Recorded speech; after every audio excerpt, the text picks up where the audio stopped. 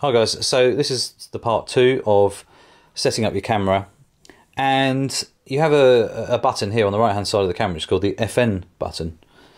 The way it works is it allows you to have all these custom things here in the menus. You can see them like this, and you can actually access them by it as well, which does work really well. And if you're in this view, which you can change with your display button, so you've got a display button at the top here of the wheel, and you just click it and you can see different setups of your display. As you go around, you come back to it. To access this menu here on the right hand side, you can just push your FN button and it allows you to change different things. So whatever you want to change, you can change. So I could go into the flash modes and I could change it to slow shutter, rear shutter curtain, wireless or whatever, come back out. I don't generally use this screen like this at all because I'm always looking for the viewfinder. So come back out of there.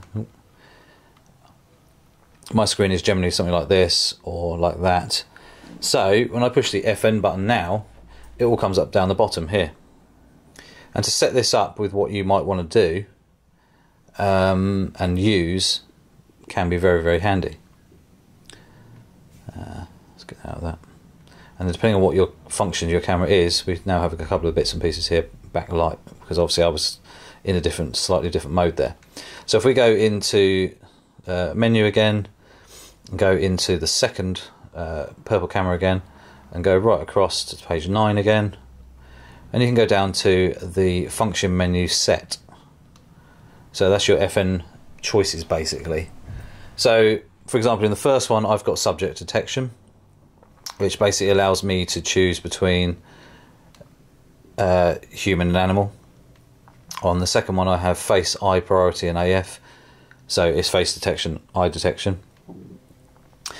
Auto object framing I have there. Sometimes you want to use a particular type of focusing and it will actually put an object, a box around the object of focus and stay with it. Focus area if I need to swap it.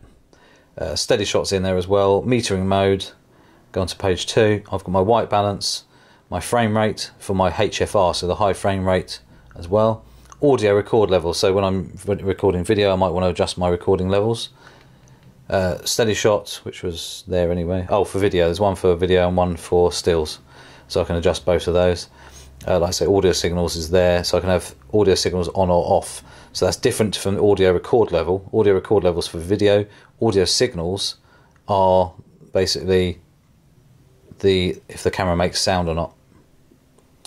So, you know, if I push the button it goes "did-did," or, you know, on and off with recording and stuff like that. I have them turned off because I just want the shutter sound, because the shutter sound is actually fake unless you're using the mechanical shutter. So that's shutter type as in electronic, auto or mechanical, and you can choose that. If you're in electric only, it won't be able to use a flash. If you have it mechanical, it'll be able to use a flash. If you have it in auto, it will swap between, so I just leave it in auto.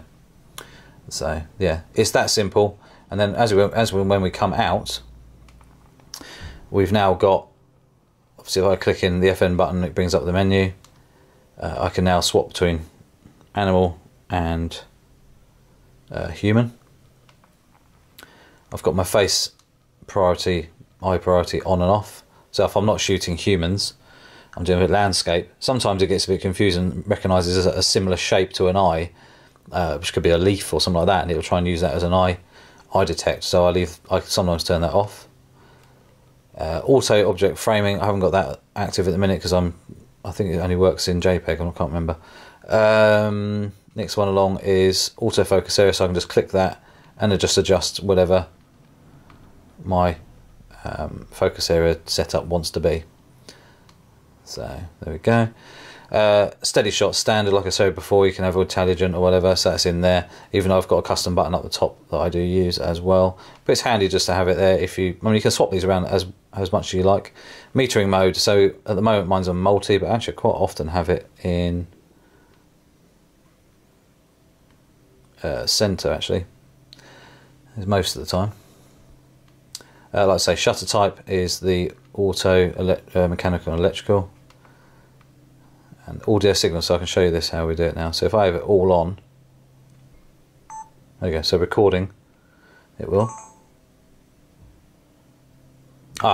In continuous focus it won't, but if you have it in standard or single shot focusing, it will go and it will recognise it, but because it's on continuous it won't do it anyway.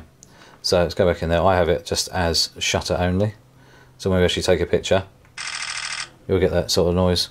But you can go, and also if you're doing wildlife and you think, oh, I need to be really quiet, you can go to audio signals off, and because I'm an electric shutter, it's now silent. And if you notice, the numbers are going down rather quickly. There you go. It's taken, I don't know how many shots, 30 or something. So you can obviously shoot silently. There we go. Going across, steady shot again, which I need to it's just on and off. So if I'm on a tripod, I would generally just turn it off. And then the other one is the type of steady shot it's actually using. Audio level, obviously it only works when you're actually recording video. And this one I use quite a lot, which is the HFR, which is the high frame rate, which I have done quite a lot of slow motion videos before, which work really, really well.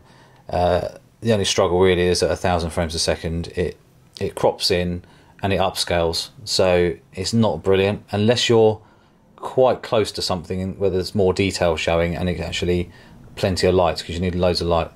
500 actually works quite well, but 250 is better. So it gives you the options of your slow motion video. Auto white balance, so basically I can change, if I'm shooting in a studio or something, I can obviously adjust my auto white balance. Like I said before, it's really, really simple to use. It's just a case of remembering everything. It's just a case of using it, remembering, but it's so easy. That function button menu is there. It's literally so easy to go into and change. That's why once you've set the camera up properly, I rarely go into here, and the only thing I do is have my star menu, so that's complete custom. You can add things in here, so you haven't got to try and find them in the deep menus. Format, so I come in here, I'm going to format my card most of the time, that's it. I don't really need to go in there for anything, because I've got everything in here or on my custom buttons. You know, 99% of the time I'm never going in there, so as long as you set the camera up properly, it works really, really well. Anyway guys, hope that's helped someone with the FN button and the function menus and everything like that. If you need any help with it, just comment below and I'll try and assist you. Yeah, on to the next video. So yeah, don't forget to click the subscribe button, little notification bell as well, and I'll see you soon.